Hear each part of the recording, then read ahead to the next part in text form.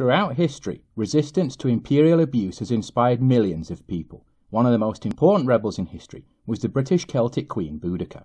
She was the queen of the Iceni tribe in eastern England when it was under Roman occupation. When Roman legions flogged her and brutalised her daughters, they thought they had taught a colonial subject a lesson. But in actual fact, this Celtic warrior queen would be the one teaching lessons, as she devastated the Romans in a mass rebellion they would never forget.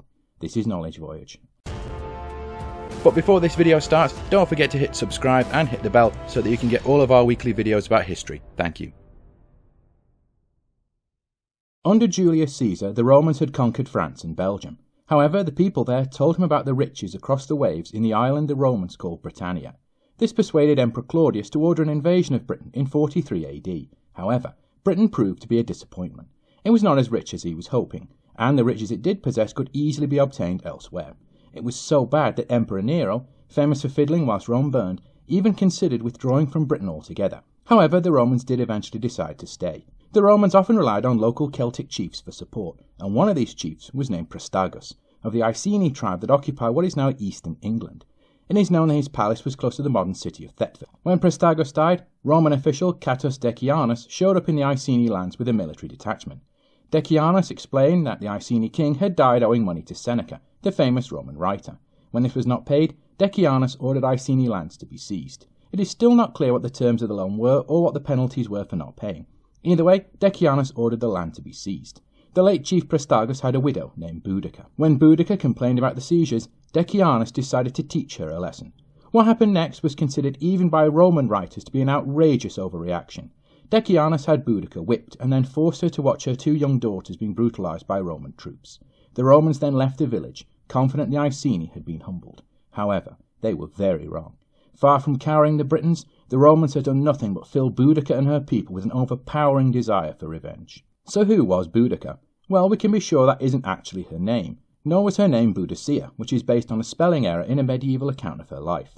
Boudicca is similar to the Celtic goddess Boudicca, and this suggests Boudicca's task was to pray to that goddess for her tribe, so she was known by that name. British Celts were very superstitious and believed that curses and other forms of black magic would only work if the full, real name of the target was known to the sorcerer.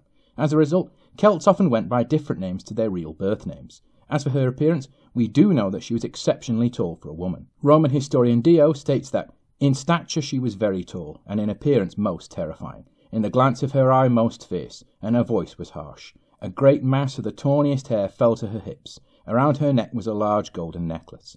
Dio also stated that she had levels of intelligence surprising for a woman, a reflection of the fact Romans generally had a lower view of women than the British Celts. Boudicca's army marched against the Roman city of Camulodunum, which is now known as Colchester. Boudicca's forces captured the lightly defended city and burned it to the ground. Not content with this, they then pushed over walls and pulled down Roman temples and other high buildings. Their next target was Londinium, modern London. The city of Londinium was seen as the most important Roman centre in occupied Britain. Perhaps wisely, Decianus, the official who had ordered her flogged and her daughters brutalised, had heard what had happened to Colchester and had fled the country. Boudicca made clear she had no interest in loot. This was purely a revenge mission. After capturing London, Cassius Dio remarks how the Celts mutilated and killed Romans who they found.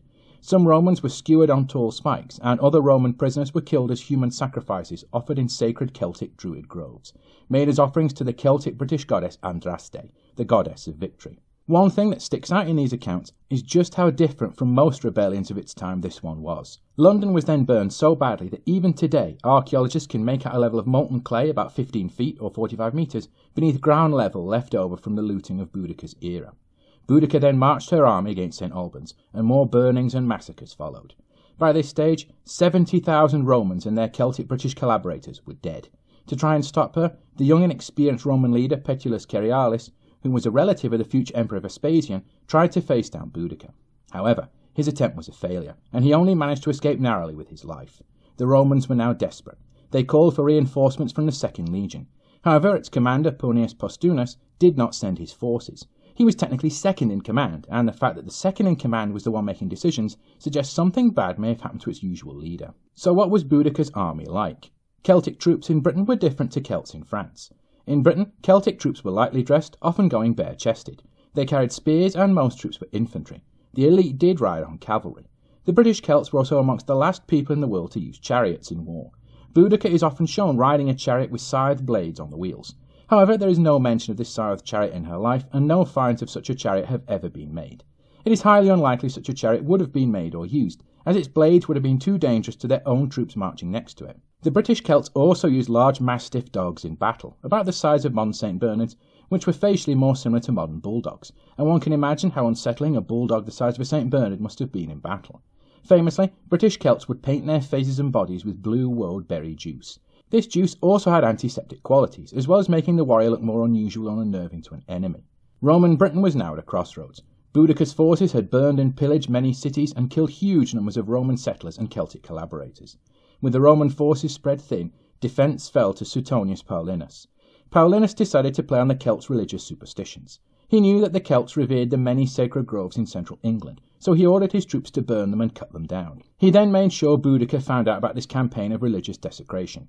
This drew her army into central England to try and prevent him destroying more.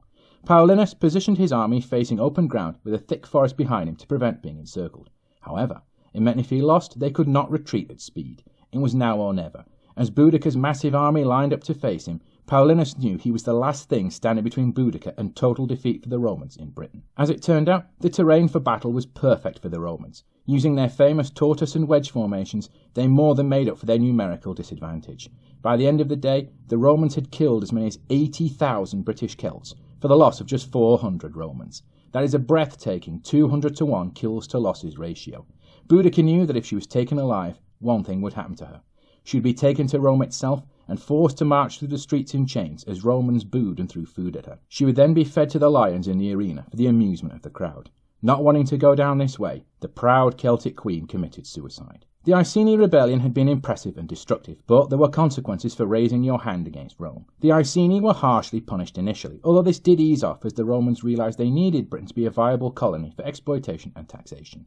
Boudicca's fierceness had spooked Rome, and Britain would become one of the most heavily garrisoned parts of the Roman Empire. This included significant garrisons in cities like Chester, and two long defensive walls in the north, the Hadrian's and the Antonine Wall, the latter of which had to be abandoned due to the fierceness of the raiding. With all these troops tied down in Britain guarding against further rebellions, there were less troops available to support further conquests, and this could explain, at least in part, why Rome failed to extend its territory into other parts of Europe, like Germany.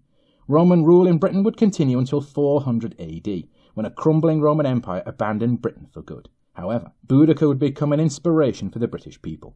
This was especially true during the Victorian era, when Britain found itself with a powerful and popular queen. Boudicca's memory was invoked and compared to Victoria. The year after Victoria died, a statue of Boudicca was erected in London, close to the British Parliament, and it bore the inscription, "Region Caesar never knew, thy posterity shall sway." In other words, Britain, once a province in the Roman Empire, would go on to conquer territories the Romans could never have imagined. And as for Boudicca, her statue still looks over the rulers of the UK, at the heart of the city she burned down in her righteous anger. Thanks for watching everyone. Don't forget to like, share and subscribe. Thank you.